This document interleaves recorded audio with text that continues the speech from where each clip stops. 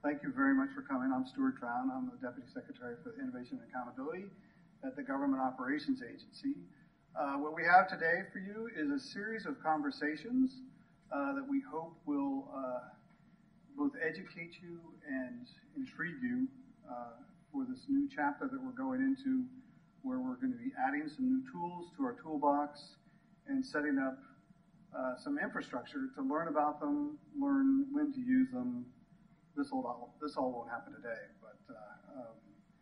but we hope this is what we'll be looking at in the next year: how to use them and how to really rethink our approach to developing and building tools for the people that we serve.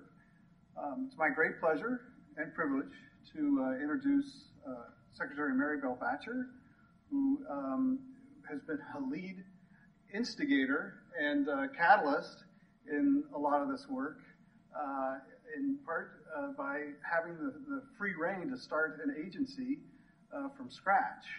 And this creates a lot of space for innovation. And I won't say much more, but please join me in welcoming Secretary Batjer.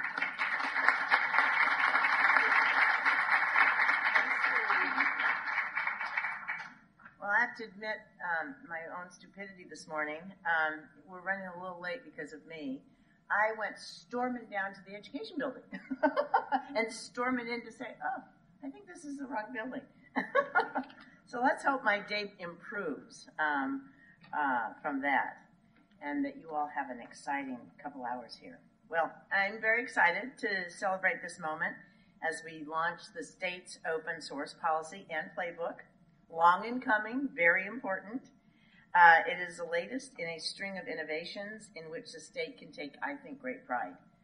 And it marks another major example of the good things that can happen when we create the space for innovation.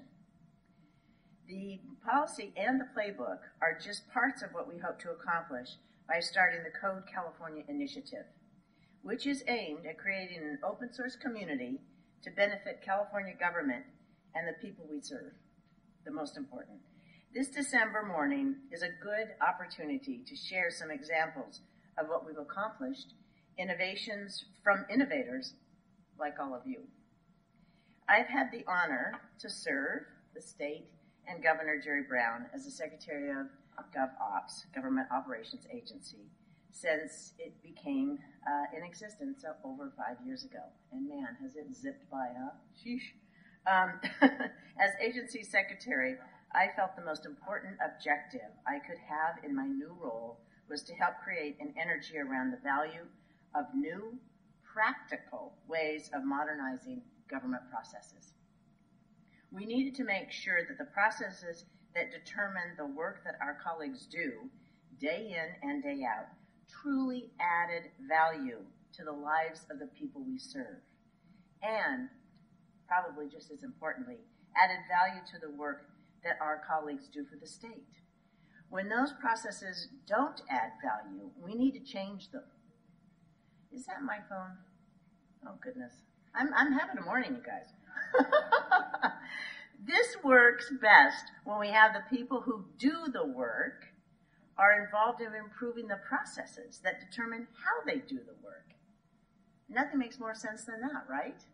You all know what works best because you work in the processes, and you know the delivery of those services can be made better or changed. That requires space for innovation and a culture of openness to allow people to collaborate. Our goal is that Code California be a space for innovation and collaboration, and then it will help foster truly a culture of openness. We have been able to use this energy to build space for innovation many times in the last few years. We don't tend often to be vocal about it. I don't like that much, but we have had some accomplishments. I think it's important to call out a few of them to show that the value of what the value is of establishing and expanding a space for innovation. These examples thrive in an open culture, especially when coupled to a commitment to iterate or an iterative approach to continuous improvement. A little bit of word salad. We're all throwing around iterate now. just like we were throwing around Agile 3 or 4 years ago. It's just continual improvement. You get it as good as it needs to be, and you move on, and you go back, and you keep correcting, and keep improving as you learn more to better deliver services. So the example, one example, the first example that I'd like to share with you this morning is 4 years ago, California piloted a Lean program that has evolved into California Lean Academy. It's been uplifting to give our colleagues the tools and have put them in the driver's seat to re-engineer processes of their daily jobs. They know best what adds value and what is wasted effort. We have successfully trained more than 7,000 of your colleagues that now have the tools to improve the way we serve Californians. In 2014, GovOps launched the California Civil Service Improvement Initiative. I always like to do this. How many have heard of CSI? Oh, goody. I wish it were more. We needed to rethink and enhance the way our state recruits, develops, and retains a model workforce for the 21st century. We've successfully consolidated 4,100 job classifications into fewer than 2,800 classifications. Okay, I'm going to pause. What does that mean? What happened over time in state government that I think just puts a monkey wrench into it all is every department was allowed, for good and sufficient reasons, by State Personnel Board and CalHR, formerly DPA, to have their own department-specific classifications. Now, what happens with that? What happens with that is every department then has to run their own exams for between 30 and 50 grand. They have to create their own list, and it's only their list. It's not a shared list. And so at the end of the day, what does that do? Those specific classifications where we had 4,100 of them when CSI started, we're down to about 2,800 now, which is way too many also. That means that it takes us about a year to get a recruited candidate in the seat. And that doesn't make California the employer of choice. That doesn't make us competitive. So we went about changing that, and I'm hoping it continues.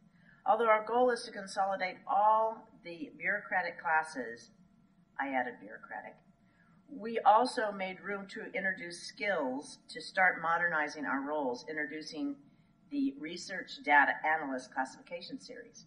So I must say it was a little bit confusing to the State Personnel Board when we came forward with a request to add a new class. They said, Marybel, you guys have all been about consolidating classes. However, we didn't have the classification in our world that we needed. So we now have a data analyst classification series. And I think the exam was just posted, correct? So I encourage you all to go on CalHR and check that out, and encourage people you know to take that exam. It's going to open up some experience and skill sets that we just have not grown in state government. There are more opportunities, frankly, to continue to work on CSI so we do become California's employer of choice. Also, GovOps and the Department of Technology, Amy Tong, launched an open data pilot in 2014 and refined our model during the last 4 years with an emphasis on civic engagement and on giving departments a place to test out open data without cost or risk. We're in the middle of the second gold rush. And I really mean that. I think of the data that we have in state government as a gold, as rich as the gold that Sutter found. So I like to consider it the second coming of the 49ers. This time, the gold is the data that the state holds, and too often just hoards. Very important that we open it up and share it. We have a wealth of untapped data just waiting to be mined and shared to gain insights into how our programs work, to make smarter decisions, and to drive better engagement with the public. Also, ca.gov is California's online portal, which of course you all in this room know. We redesigned it a few years ago, keeping in mind that users and services they need have to be our North Star. Having a central place where Californians can find their government services is key. The redesign of ca.gov was a start, and we will upgrade it and make it better. We will iterate. The next step is to implement our new web standards policy. This will ensure the model that we have our state should be serving its constituents throughout all of our state websites. We are entering into an era of building digital services. Yahoo! Right? Okay. Lastly, 3 years ago, we partnered with California Health and Human Services Agency, the Department of Social Services, Code for America, 18F, Department of Technology, Department of General Services, and others to embark on the demonstration project that used human-centered design, agile development, modular procurement, and open source to revamp the child welfare service system. This effort gave us an opportunity to collaborate across governments and with industry leaders. We continue to learn from this engagement, and it hasn't been easy. I will tell you, we've had some bumps along the way, but it truly was our first demonstration project to get us into the new form of procurement as well as project oversight, and that's using the Agile process. After all, what was so important about what we undertook at CWSNS? It was the children. The child welfare workers that take care of those children and the children themselves. Thousands were at stake, and if you have a child that's misplaced in the wrong home, it can be absolutely a disaster. And that the program that our social workers are having to use at the county level was not adequate for them to do their jobs properly. Today, we are building on the lessons that we learned from the CWS project and from our partners in the federal government. Under the Obama administration, the federal government led their open source efforts by releasing an open source policy and code.gov, a repository for open source code. They took the first steps, and we thank them for that because we can follow. Now we are adapting their work for the Golden State, and we have adopted a new California open source policy and strategy of our own, following on the footsteps of the Obama administration and all that they accomplished. These commitments show that we are starting to build a culture of openness, and that learning from others and sharing what we learn can help us find a new way, and actually can help us lower the risk of the projects we do take on. Open is truly, truly, truly the future. For example, IBM doesn't see its $34 billion bid for Red Hat as a bet. It's an investment. And for IBM, a chance to reinvent itself, it isn't just IBM.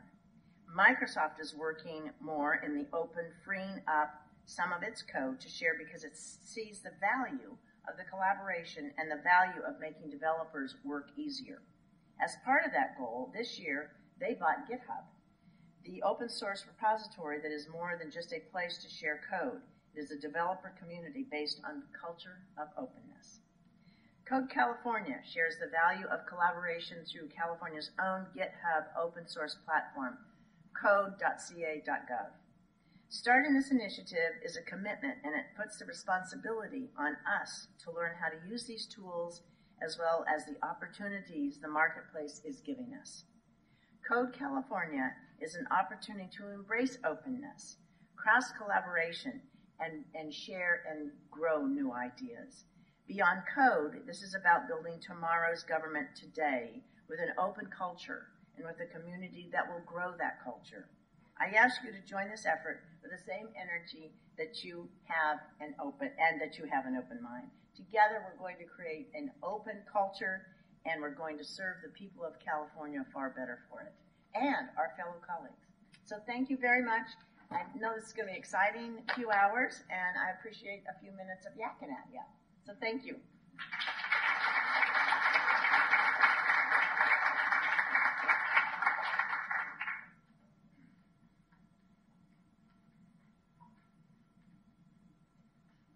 Marybel, thank you very much for opening us up today, but also for your leadership over the past 5 years and giving a lot of the people in this room a very long leash to find their passion and find some new tools. We'd like to go on now to our first conversation, and it's going to be with the panel will be people that have been working with us on this journey, actually from the very beginning. Back in 2010, the California Department of Technology issued a letter that said it would be okay to use open source. That was our policy. Since then, a lot has changed. Marybel mentioned the Green Gov Challenge. When we were launching this open data portal at the same time that we were launching this challenge, and I think in retrospect we might have separated by a few more minutes.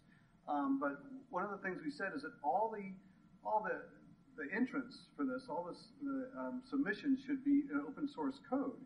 And we kind of, in our little office, thought that sounded cool, but didn't really know what it meant. And we've learned an awful lot since then. And it was essential for making those tools usable. I mean, we had that much sense because we were listening to our colleagues on the outside, so that what could be submitted could be shared and built upon. And that's exactly what happened. We got two very good prototypes that the Department of General Services used to build upon, and they're now in part of their workflow.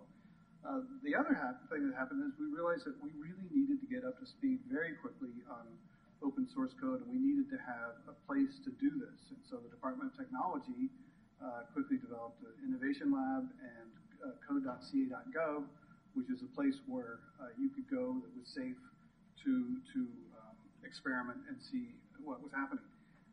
Literally, as that was happening, we got it launched into the adventure for the child welfare project, which is built.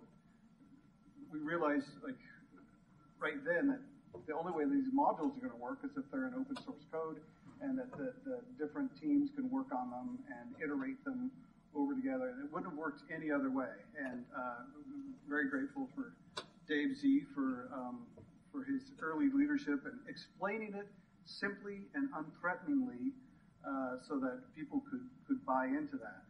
That has been as the Secretary mentioned, a really fascinating and difficult project, but it has really shown where this is going. So we're not doing this in isolation. This has been done in government. We tend to lose sight of that a lot of these tools and open platforms have been very well developed and tested. Red Hat is here for our second panel. They were very active in the financial system and airports and all kinds of things, and it was something that we had to learn anew many times. That these are products that are out there.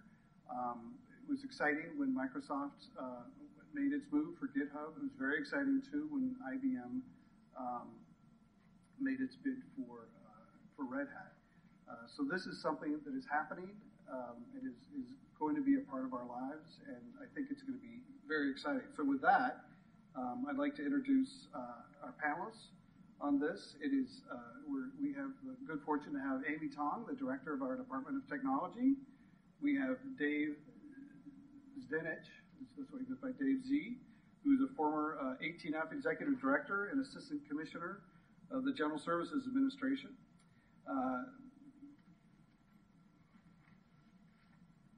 And Marc, I don't want to lose you.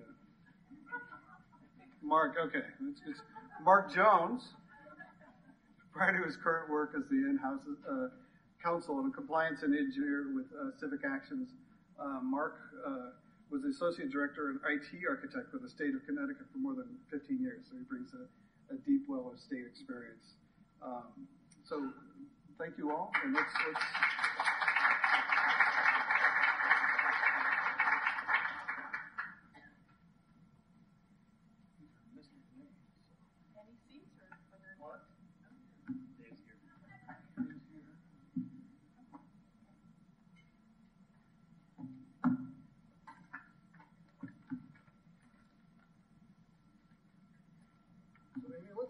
let's start with you. given that you are now in the lead on how we're going to do this. Can you talk about California's new Get close to the mic. I still have Marc in order. Exactly. Amy, good morning. Yes, I'm close to my mic too. Check your mic, guys. Fair end, right. Could you tell us a little bit about what's behind California's new open source policy and what you see as some of the possibilities? Yes, my pleasure. Good morning, first of all, everyone, and thank you for inviting us to this wonderful conversation about open source. Very excited to be here, and Marybel, you made it to the right room, obviously.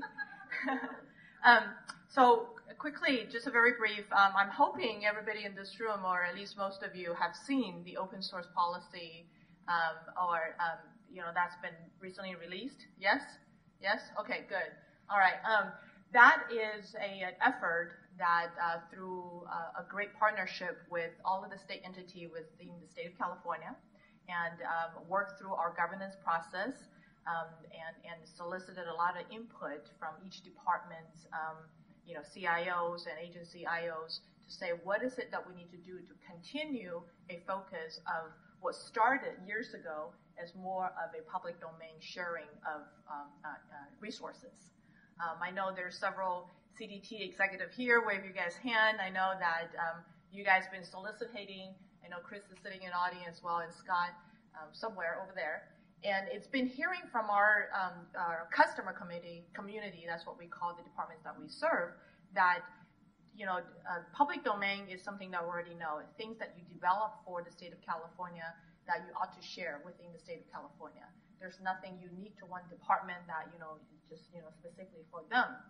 So that by taking that a step further, when it comes to code that we develop, let's put some type of standard, let's put some type of preference on top of that, that if you're going to develop code, let's choose open source code as the preference. So it's not only easier to share, but then there's a larger community of open source community, which I know, Dave and Marc is getting to, that can actually help with upkeep of those open source codes. So that's really the intent of an open source policy, is furthering this sharing and open community within the government, and then also putting the preference as a standard on top of that. You've been very close to the child welfare project, and the evolution of how people think about open source has changed because of that experience here in the state. Mm-hmm. Can you give us some ideas of how we can get better in deciding where open source is best applied and how to blend it with other approaches? Yeah, absolutely. And I'm going to ask Dave to jump in at any time, because I feel like we are the few individuals that were used to work in the GovOps agency conference room, where we turn into where we eat and sleep and other activities I won't mention, in that room to really kind of pivot the whole project strategy into, that was 3 years ago. That was 3 years ago, almost to the day. Almost to the day, that's right. And really, yes, lots of lessons learned, and we continue to, learning using, through that project. I would say at the beginning of the project, we're all going, being very, very enthusiastic about the possibility of open source. And, at the beginning, there's kind of pendulum swing to, well, everything open source, free and open source to the degree that we got to build it, because the only way we can get free and open source is we build everything from scratch. And, after learning that, some of the things we really do not need to build. I always, it's one of my favorite examples is, Dropbox. The Dropbox that you use to, for move documents around. Move documents around. I mean, hey, that's something we can use. Why are we building a Dropbox? Let's focus our energy where there are things that we, for sure cannot acquire. And acquiring this doesn't mean, thousands of dollars. Acquire meaning really utilize. And then so that we can focus on energy where digital services, it's a must to be built. Things that we cannot configure, the things that are so unique to our customer that is better off that we build. So I think that was kind of like the pendulum swing from everything, building from scratch to let's find the right mix, the best of breed, where we can utilize, where we can truly build, and for the ones that we are going to build, let's be smart about it when it comes to open source. And to be fair, there's been, I'm sorry, Dave, but there've been, as time marches on, there's been new products that have hit the market that have, we have to change the way we think. And that is I feel like I'm dominating the conversation here, so No, feel free to jump in. That is exactly what I think Secretary also alluded to in an opening. The word being iterative is very, very true. 3 years ago, we know what we know, what was available to us at the time. So yes, decision was made, but credits to the vendor community. I know many of you guys are sitting over here that also continue to evolve your offering. Knowing this is what the trend, this is what the desired of the customer community, and therefore 3 years later, there are quite a bit more open platform we can utilize instead of few years ago we got to figure out how to do it ourselves. Well, first of all, thank you all for having me. It's wonderful to be back here in Sacramento. I'm Dave. For those of you who I don't know, which is actually many of you, I had the opportunity to be here 3 years ago when I was with 18F. At the time, 18F was a relatively young organization. We've been around for just over a year when we came up here, and we, I think, like you, had some of our own growing pains and challenges and things that have worked and things that we've really adapted. But one of the things that I'm really, frankly, personally proud of is the partnership that we have with the state of California and some of the other work that we did to really promote new practices within government. So just to give you a little bit of my own story, before 18F, I was the general counsel for the legislature in DC, and saw every sort of bad experience that you can expect being in government, and just hated my tools, hated the fact that the workflows were poor, and frankly, the culture that we were in was pretty hostile to openness, and like the state of California in 2010, around that time, it was said, well, maybe you can use open source, and maybe you can start to share your data. But there was a relatively new movement in 2009, and then beyond that, start saying we should treat our information like an asset. So it is the gold rush. There was the open data policy that came out of the federal government. There was a whole civic tech movement that was burgeoning with Sunlight Foundation, Code for America, and others. The CFPB was doing some really innovative things, and we all sort of came together at 18F to say let's try to reimagine what it could look like to have our government services reflect the best parts of our public service. And so when we came out with California, we were taking some of these ideas and principles, and in some respects, this pendulum swings are funny, right? So it used to be you can't use any open source, don't do anything in the open, keep everything closed. Pendulum swings the other direction, do everything in the open, do everything new, do everything ourselves. And now I think we're finally settling in sort of the right part of the pendulum, which is to say prefer commercial, right? And this is where one of the things that I think is challenging is that open source is commercial software. Let that sink in. Commercial software includes open source. And the reason why that's true is because if you look at the definitions of commercial software, it means that these are things that are available for the public to use and they can ultimately consume. And so if you start from the proposition that open source is commercial, that actually is the right framing to start thinking about what used to be the build versus buy distinction. It's not the build versus buy distinction. It's build, buy, or borrow. Or thinking about how you can actually reuse the things that are already available and have broad communities and have broad support, whether that's for commercial interests or other sort of public interests. The idea is to not try to do it all yourself, but to use the larger community that exists to great end. And so I think the trend that we're seeing with Red Hat being purchased by IBM, the acquisition of GitHub, is just part of a long-term movement. I mean, ultimately we've seen Google, for example, with Android and Kubernetes, among other things. Microsoft has been before the acquisition of GitHub, I think became the largest contributor to open source in the world, which is a pretty stark contrast from where it was just about a decade ago. And so I think what we're seeing is that open source has become widely understood as not just good just because it's good, but it is good for business and ultimately good good for government. If we're paying for it and it's custom, then it should be open. And if something already exists that's widely used and is the best tool for the job, we should use it.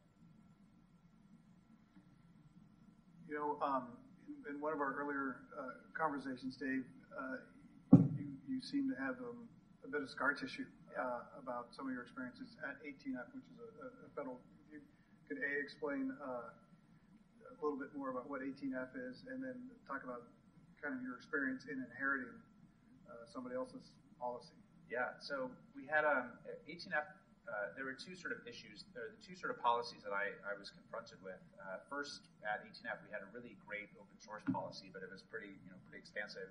And then during my tenure at the federal government, we had the adoption of the federal source code policy, which again the Secretary mentioned. And both of them were imperfect in their own ways. In some respects, the 18F policy went far to open everything and build your own stuff, or at least pushing people in the direction of building your own stuff. And then on the other direction, the federal source code policy had some really strange rules. And so the one that I was most aggressively opposed to is the 20% rule.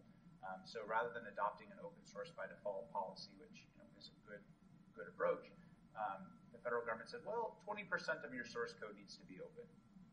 You go, well, what's 20%? Is it lines of code? Is it amount of dollars? Is it the amount of use? And everyone goes, well, you figure that out, federal government. You're smart enough to get this. And so it wasn't really. I understand why they did it, but when we had sort of the conversation, I was pretty bruised from the fact that a couple years into the pilot, it was like, this is not doing what we hoped it would do. And fortunately, there was a way through the mess, which is to just really wrestle with the procurement regulations that exist. For those of you who are big government procurement nerds, is really getting into the rules about unlimited data rights, restricted data rights around software, and sort of wrestling with the provisions of the FAR and the clauses of the FAR that might apply. And if we had done that, I think we would have come to a better place. And so hopefully, the federal government will now do what California is doing, which is to sort of wrestle with that, get underneath it, and adopt a good policy that makes sense for the state. Based on that experience, what are some of the best practices that you would recommend to us as we're starting this journey? So I wouldn't treat it as a binary. And that's the first thing that I would sort of recommend, is that this is not something that you wake up the next morning and you're doing open source. It takes time. I mean, even 18F, which started with with sort of the expectations of doing open source by default, it took us a lot of time to figure out what good practices exist for using open source software, how to develop in the open, when to open repos, when not to open repos, when to have when we had thousands of repos, we go, this doesn't seem like a good approach. So really try to think, be thoughtful about an evolution of your practice, not be afraid of it. One of the things that this is the great myth. People assume that everyone's reading your code. Nobody's reading your code. There's a great sense of fear that sort of exists when you say, all right, I'm going to go work in the open. Once you've done it, it actually becomes really healthy. The community that exists in the open source software is there to make the software better. That's why it's there. And so by thinking about the implementation of the source code policy as not an overnight change, but as an opportunity to really improve your practice and to really become a better and more open organization, I think that's the best practice here is to just have the mindset of saying we're going to try it, we're going to improve upon it, and we're going to set our goal of being an open organization. Marc and Dave are both attorneys who have had not terrible experiences in procurement, but certainly educational experiences in procurement, and I think it's really shaped their views of how to go out and buy things and how to think about this. And Amy certainly has some experience in that area as well. But Marc, can we ask you a little bit, what opportunities do you see in procuring and licensing government open source software, and can you give us some examples from some of your work? Sure. I mean, I think the thing that really that's game changing about open source is a lot of people think it's the licensing, the legal use around that, and I spent, my entire legal career advising people on complying with open source licenses. That's why people usually engage me to ask questions about how do we comply with this license. But it overlooks really the power of this is the way people work. So it's changing relationships with people. And part of the procurement process too is a lot about relationships, right? So I spent 15, 16 years, or most of my job was managing vendors, right? We spent a lot of money acquiring software to get the business of our agency done. And it wasn't just like, okay, well, we give you $100,000, you install the software, and then, you'll send us a check, or we'll send you a check every year from now on, right? Like, there's more to it than that, right? Like, it's how you work with those people. And people, play by the rules that you set up, right? So if you have a system that's set up in place where it's like, it's a winner take all, like it's about getting as much money out of the agency as possible, that's what they're going to do. They're going to try and get as much money out of it. If you set up a system where it's about partnership and that's how they get rewarded, that's what they're going to do, right? So changing to an open source model where you have open source licenses and starting to develop the community practices that Dave started alluding to, that really changes your relationship with vendors, right? Like you want to hire vendors who are going to be a partner for your agency, where they're a partner in your success. Because it's not just sign the contract and then see you next year. You're going to talk to them in 2 months when there's a problem, because there's always a problem, right? No one makes software that's perfect. No one makes policies and procedures that are perfect. Like that's always going to change. So how do you create that relationship? And what kind of leverage does the state have? I mean, I think the single biggest advantage of having vendors, particularly delivering open source code, is that it becomes really easy to fire your vendors, right? I mean, I spent years dealing with HR and security systems where, it would be June, because our fiscal year ran from June to July to June, and be like, man, do we have to give these people another $50,000 for next year? Or like, they're so terrible at their customer service, we can't get them on the phone, we still have these problems, they said they'd fix it. And the conversation was always the same, right? You're like, well, okay, we'll renew the conversation this year, right, because we don't have time. But come August, after our renewal's over, we're going to start to look at finding a replacement solution so that by this time next year, we've already identified who the person's going to be, and we've got a transition plan in place, right? Because you can't fire your vendor without completely redoing all of your organizational processes, right? You have to have a massive lift to do that. Where if you've got a vendor who's providing you with source code that you have the right to use forever, and including making changes on it, getting rid of your vendor just means like, okay, we're going to keep the technology, but we're going to change who we ask for support. And when your vendor realizes that, all of a sudden they realize what you're really paying them for is support. Like it's partner success. It's not for the source code they made 20 years ago. It's for the support you're giving them today. And that's really what you need to look for in partners, right? Like you want to succeed, like pay them to help you now. Don't pay them for work that they've already gotten paid for 20 times over. I have had some bad procurement experiences, and that actually in some respects informed a lot of sort of the work that we did. We've had situations where you couldn't,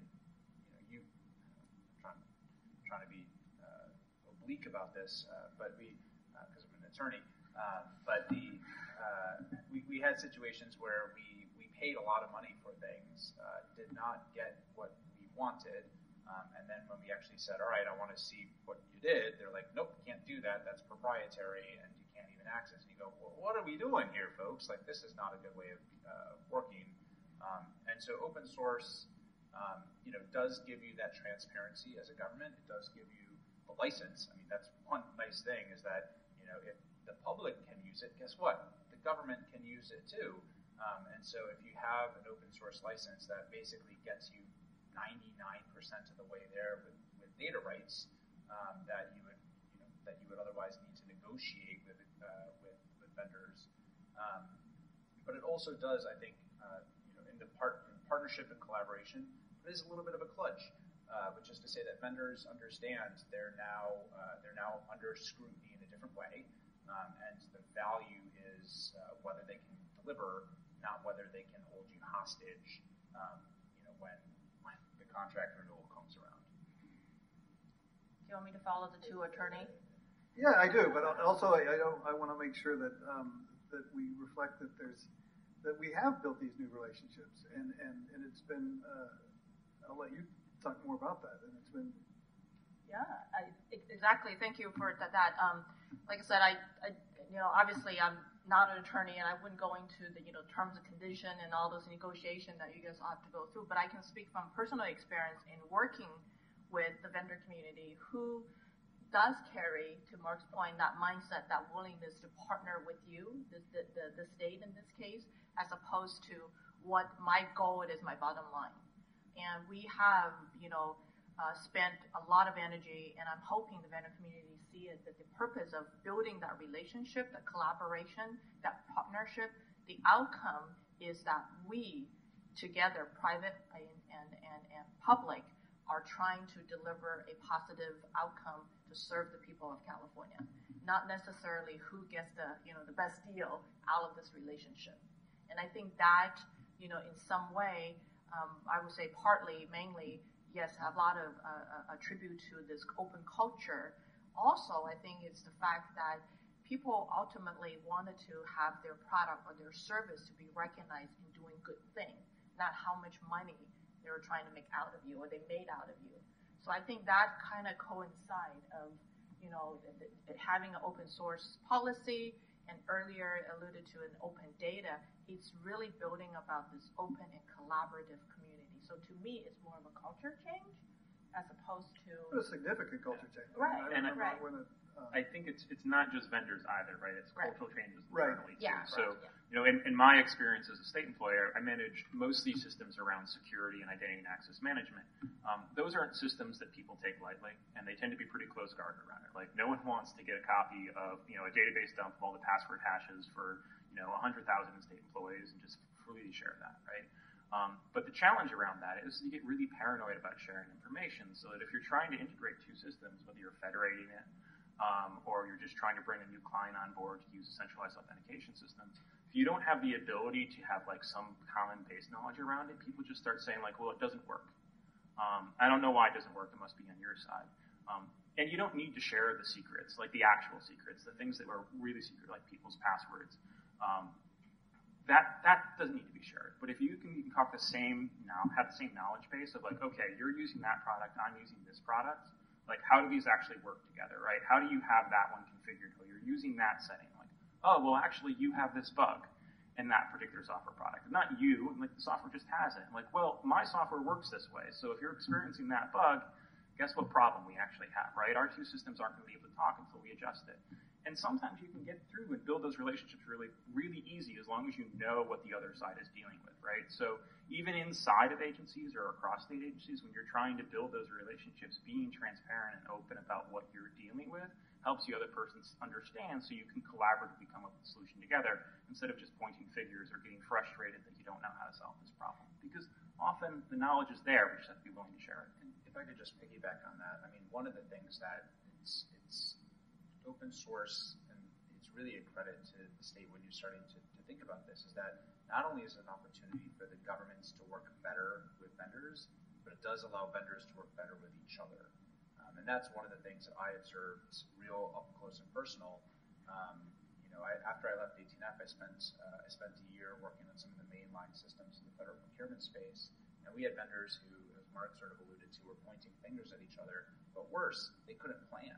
They couldn't plan on what other people were doing. They were building the same thing, and then ultimately they were fighting about whose thing was going to actually get implemented. But by working in the open and creating those opportunities for cross-team collaboration and sort of open communication, it actually avoids downstream, sort of squabbles. It avoids sort of downstream challenges, but actually creates a sense of community around the product that you're delivering. Because ultimately, we can talk about money, we can talk about licensing, talk about all this other stuff, but we're all people, and we care about the work that we're doing and want it to have impact. It's for the children, it's for the social workers, it's for the public employees that you work with day to day, it's for the people who visit your state, it's for the public impact. And by creating a sense of community, not just across vendors or government to vendor, but actually a sense of this is stuff that matters for the state of California, and we're proud of the work, and we're going to share that work, and we're going to talk about that work in an open way. It creates a sense of pride that, maybe it's a procurement system, but it's a procurement system that you can point to, and it's something that you can say, this is work that I did, and this is work that's going to help improve the lives of my fellow residents. Could I pile on that? And I know a lot of audience here are state employee, right? If you work for the public sector, can you raise your hand? Just saying, oh, okay, so it's majority. Yeah. And by design, that's right. And one thing I wanted to build on this, continue to the sharing and open culture is, I think both Marc and Dave alluded to that while it's good, healthy, not healthy competition, but collaboration between the vendor if something needs to be pointed out. This is also a culture that we, amongst the employees of the state, we wanted to say that if you start sharing your code, you do not have to be afraid of some colleague of yours from another department to say, hey, how come this is written so crappy? I couldn't even make heads or tails out of it. It's not about that, right? Having people work with you, knowing that the end goal here is we're all trying to do things to have a good product out of it. Having more eyes on it and having the mindset of having this being shared, not to be afraid of somebody pointing out what's wrong, but it's more of helping you how to improve. And I think that is the culture that we want to build in the state of California. And as Secretary mentioned and Marc mentioned, when do you see a perfect system coming out of the gate? When do you see a perfect offering coming out of the gate?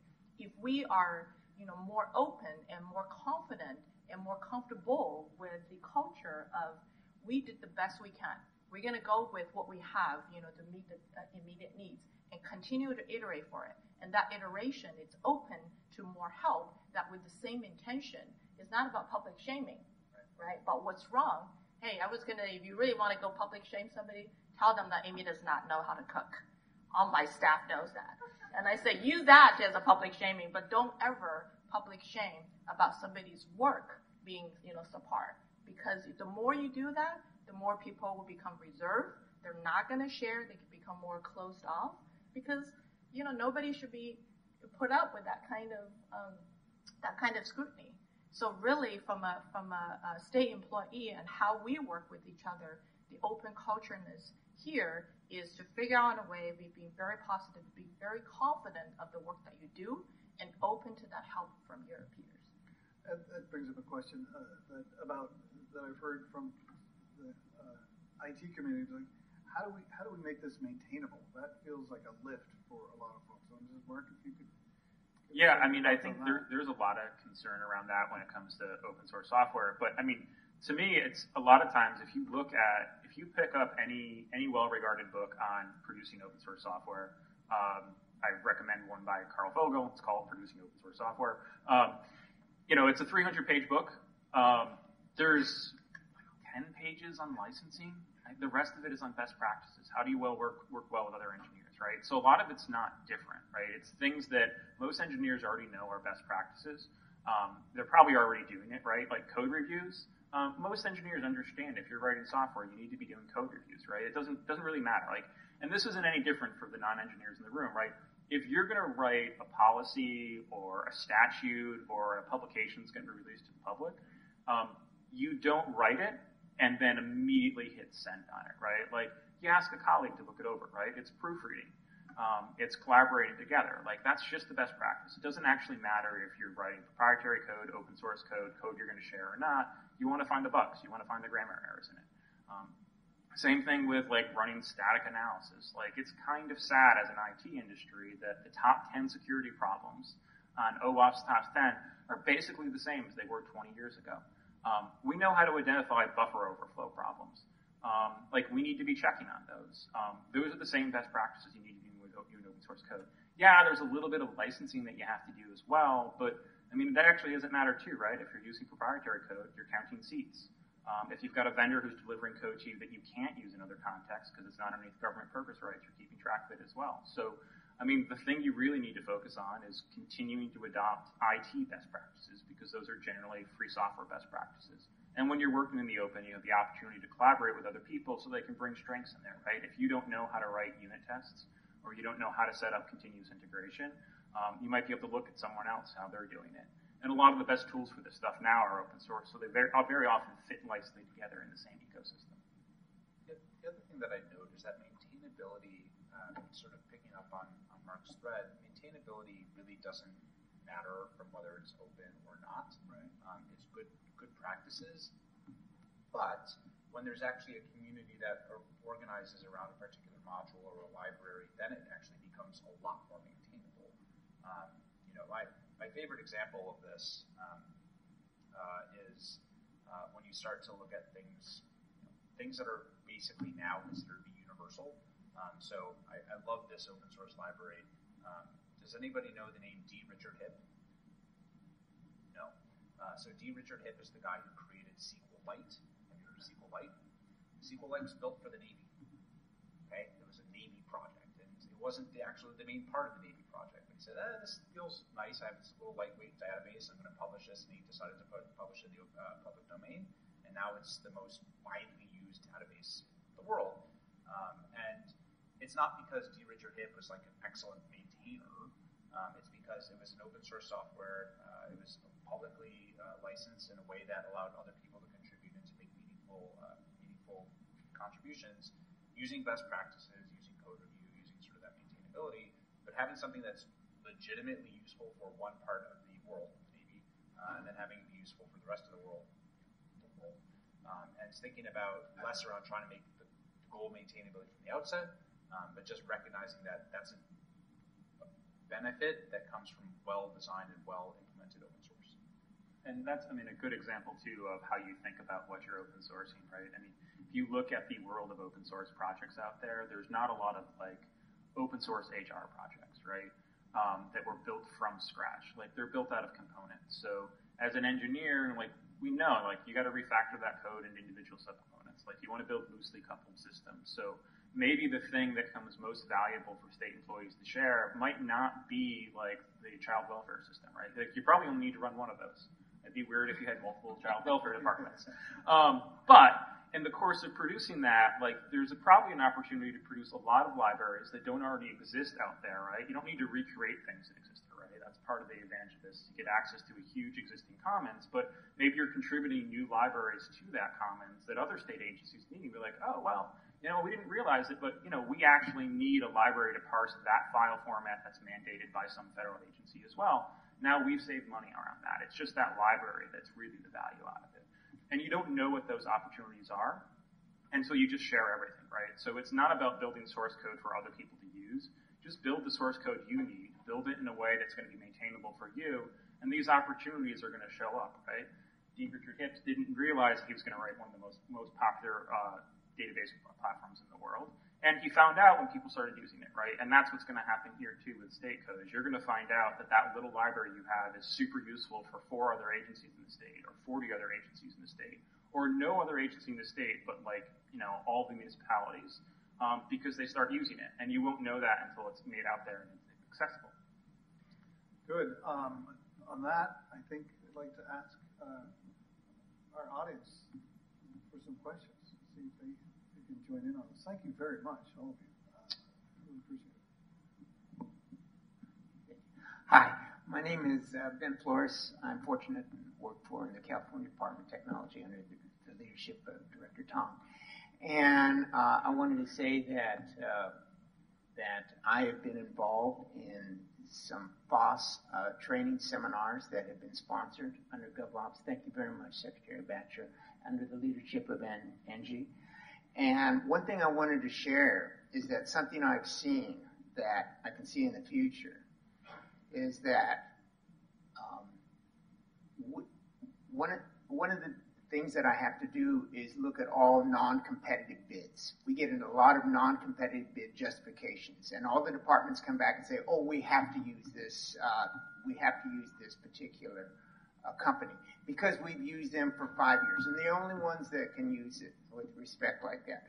And I have seen the future with respect to we can start reducing the amount of non-competitive bids, because if we build software in an open source environment, then there's no reason why we have to use the same companies. And I know, Marc, I have talked with you a couple times about this, and maybe you can elaborate a little bit about how you see maybe how the need for non-competitive bids may go down, which I think would help in the fair and open source, the fair and open competition activity that we have in the procurement area. Sure. That was writing sole source justifications. We call them sole source justifications in the state of Connecticut. That was a tortured process often, because the real goal was like, we just don't want the disruption to the agency. We don't actually care if we can run a competitive bid. So you spend a lot of time trying to figure out how to justify that. Because we know, like, the reality is, like, we just can't afford to switch vendors right now, because we can't afford to switch our product and our procedures around it, which really kind of undercuts the process for competition around it, where if you're using a product where you can switch from multiple vendors, and it's not to say, like, just because you're using open source software, there's going to be 1,000 vendors supporting it, right? There's a lot of companies out there that there's only one that does it. But in my experience, using some blogging platforms, like we use Drupal a lot in the state of Connecticut, we had a choice. And when the first vendor we hired, like, yeah, they set up the system, it was great, we were able to outsource it and get it going. They really just weren't performing. Like, they weren't being responsive to our end users' needs. They did a good job on the infrastructure, but when it came to support in the long run, it wasn't their skill set, and we didn't have to give up the entire platform. We can just say, okay, well, we actually, you know what, like, we can do a competitive bid around this. We actually have the opportunity to it, and it doesn't require us to throw the whole platform out the window. It made it, I felt like I was doing a better job with the state's money, right? Because the state's money serves so many different purposes, but we need to make sure that we're getting the best prices. And when you can have multiple people come and look at the code and say, oh, you're doing that? Well, actually, I can do that too. And I can do it for less money than that other person was doing it, because I don't need to charge you to redo the entire thing, or I don't need to guess at what you were trying to accomplish. I can see what you were actually trying to accomplish. I can tell you how I would do it better. You can get more meaningful bids. So maybe you find out, like, oh crap, the reason why this isn't working is we're just paying this person too little. They came in with a $50,000 bid. 4 other people came in and said, oh, well, you should solve the problem this way. And they were all at 150, 175, 180. And be like, okay, well, maybe we'll go with the 150 guy, because he's actually got the solution that most people would apply to this problem. And the guy who's only charging us $50K, he just can't fix the problem, even though he's the lowest price. So it really kind of does change your relationship with your vendors, and who you can trust as well, right? Because there can be more transparency around it. You can use the vendor pools who are competing on it to give you a better idea of what's reasonable and what's fair for those prices. A couple more questions, but we're short on time on the signal. So let's take these 2, but let's be efficient. Hi, I'm Dave Sanabria. I'm the lead technical platform architect at Shell Welfare Digital Services. I've worked for the first year of the project as our DevOps service manager. Now I'm working with my partner here in the security space. One of the things that I've observed is that open source is fantastic. I use it. I'm a big champion of it. But by itself, it's largely undisciplined. And so, yes, you need the community, but the piece that I'm not seeing, and I'm hoping you guys are also talking about, is the package management. If we build an open source repository for code, super. But what people really like is the Node package manager, the Red Hat package manager, the package managers. Pick. The point is that what we need is to think about not just source code configuration. We need to think about asset and package management so that we can get component level reuse. We're building some Docker containers that we're starting to harden and make ready for government use. Those are the kinds of things that I would love to see be picked up and reused. Once we've packaged up Apache web server and we've hardened it and we've set it up the way we want, and it's ready to go into a cloud environment, you guys don't want to do that again. So I'm hoping that that's also on the agenda, and I'd love to hear you speak to that.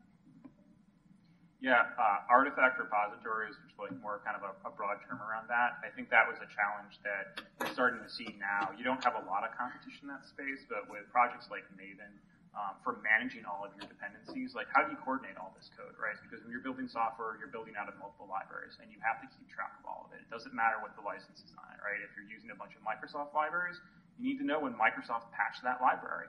And if you're not checking to see if there's a new version of it, you've got the security flaw there, right? And it's the same thing with open source code too. So how you manage that and building that into the process is really important. And there are good best practices around how you do that right now, right? So things like not bringing in copies of the libraries, but always like pulling them in as you need them, and also keeping track of what versions you're using are super important.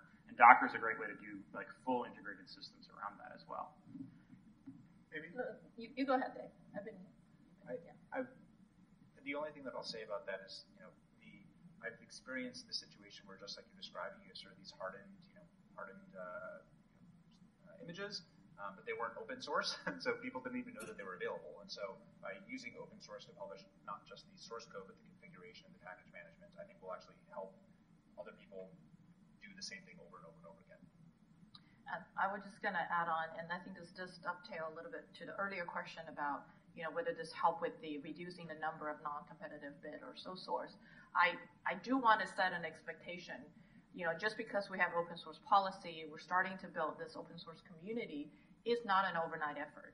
In fact, there's a lot of work. There's going to be a lot more work that we probably haven't even gotten to really start seeing the benefits of the investment that needed to be put up front.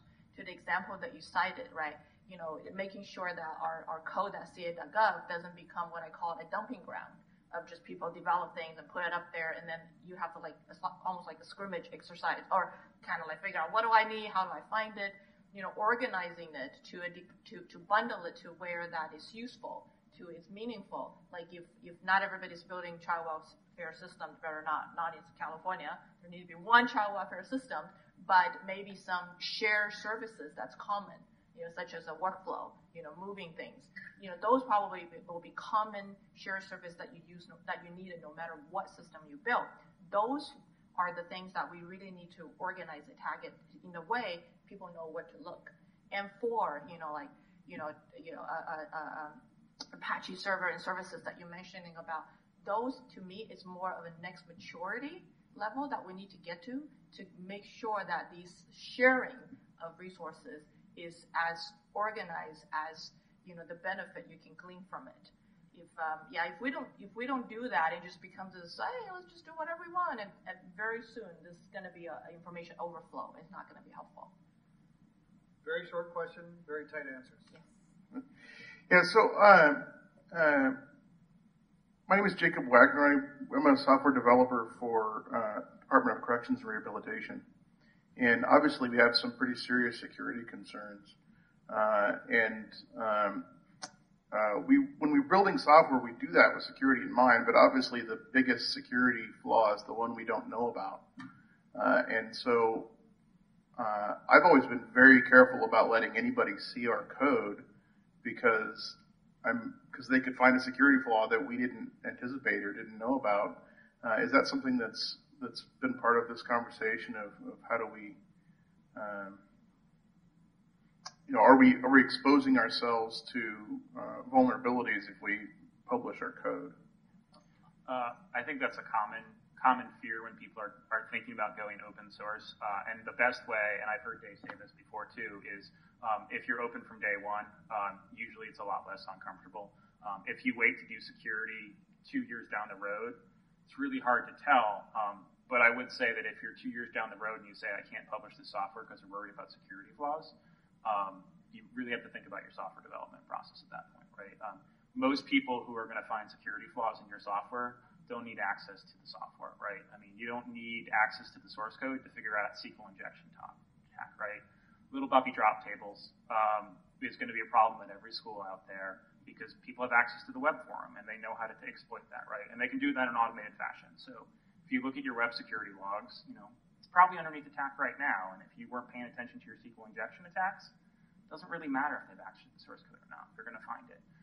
That's the biggest factor right there. If you open up your code, you have the opportunity for other people to help you with that. And that's really a bigger benefit than it is a risk. I'll just add two things. One, this was one of the hot topics during the federal open source code policy debate. The Department of Defense and the Department of Homeland Security both came in and said that using security through obscurity is not really a good pattern, that you should be focusing on having strong security practices throughout, choosing things like defense in depth, focusing on good monitoring practices, red teaming, not just relying on closed source software is a better practice than just assuming that that's going to work. So that'd be one thing.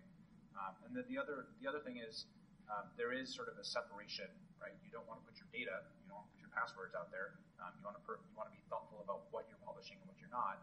And I'll be very brief. At 18F, we discovered that when we started to use open source tools, we could leverage what already exists for commercial software. So we published a lot of repos in GitHub. We published in GitHub some keys. Oops, that was a mistake. Fortunately, GitHub scans for keys, and they gave us a warning real quick. Hey, you published some keys. Did you mean to do that? We said, oops, nope, and we were able to take it down and fix it. If we published to our own, sort of internal Git server, we would have never known. And so by publishing in the open, we actually had a better security posture for that repo. And I'll just quickly wrap. So this going to be continuing to be a hot topic for the state of California and how we actually implement the policy. As I mentioned, it's not going to be overnight. Everybody start publishing and done, check the box. It is going to be has to be very thoughtful and be smart about it. And one thing I also wanted to call out that you all heard of this analogy of DevOps, right? Development and operation. Like those are the only two that you just have to focus on when it comes to agile environment or development of such. But we are start using the term, and thanks to our Chief Information Security Officer Peter Lieber, saying dev security and operation. He actually pronounced that three together. I don't know how you pronounce it. Huh? DevSecOps. DevSecOps. Close enough? Yeah. But that is more of, start embedding, security as a mindset, as a practice from the upfront, not at the end as some type of a gate you have to pass before you can do things. I think this is what I see the open source community. It's about changing behavior. It's actually incentivize good practice. Whether you're doing closed source code or open source code, doesn't matter. Good practice of code needs to be there no matter what, and security need to be there no matter what. But by knowing, hey, there's going to be more people not only seeing it, possibly utilizing it, is incentivize good practice to be applied from the very, very get-go. And yes, would that come with more time upfront? Probably. But is that going to be a good investment to be part of upfront? Yes. Is you pay now or you pay later? So I think this is the conversation. I believe this is only the beginning of that, and we would love to have more dialogue with our IT community here, and just like tomorrow we're going to have it with our AIOs to figure out what are some thoughtful, methodical, and smart way to really implement open source in the state of California. I hope you'll join me in thanking this panel. Thanks. Very much.